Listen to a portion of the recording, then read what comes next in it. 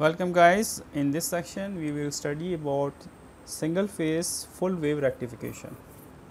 So, single phase, this is the sinusoidal waveform you can see.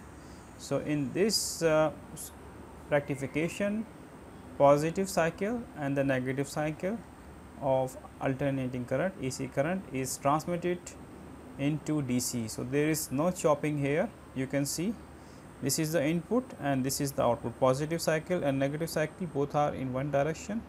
So, in this one both cycles are converted, both half cycles are converted.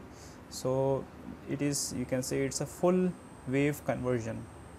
So, this is the example of single phase full wave rectification, and this is the circuit diagram. This is very basic circuit diagram that we are studying in power electronics.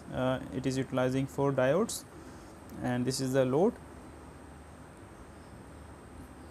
In this one there is no filter installed. So, these ripples and this conversion is just simply the waveform that we can see, and this is another, you can say, circuitry which is shown more in detail. Here you can see this is the sinusoidal AC waveform.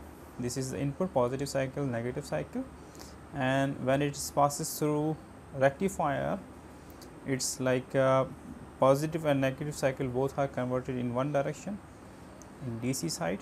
So, this is the output from the full wave rectification. Thank you.